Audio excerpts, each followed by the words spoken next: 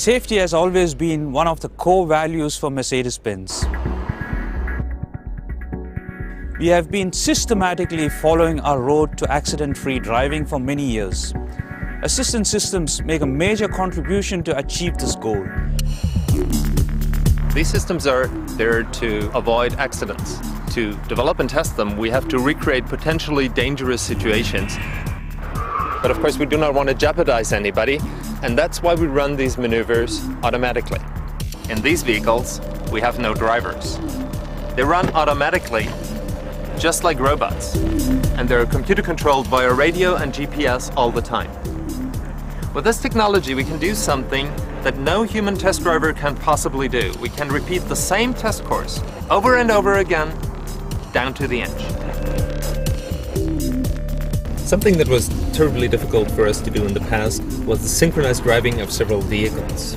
We can simply coordinate the schedules of several vehicles and then run these more complicated maneuvers in the exact same way as we do it for a single vehicle.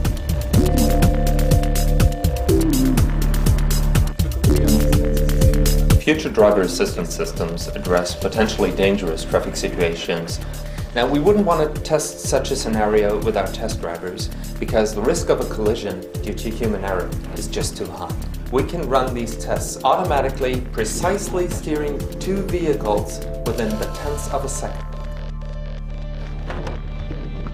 If we test the airbags in this vehicle, we have to make sure that they do not accidentally deploy if the vehicle hits a curbstone, or if the vehicle goes over a ramp like this, all four wheels are in the air and then the vehicle crashes hard onto the road surface.